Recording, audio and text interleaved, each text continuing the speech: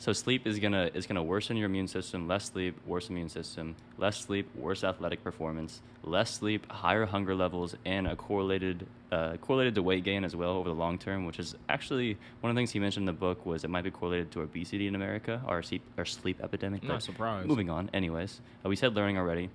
One interesting one was lack of sleep leads to an inability to read facial expressions and be socially adept in social contexts. I thought that was pretty interesting.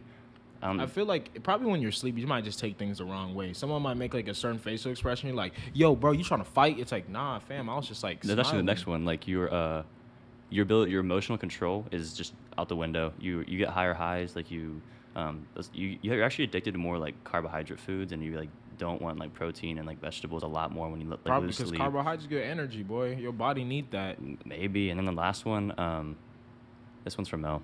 Shorter sleep equals a shorter lifespan.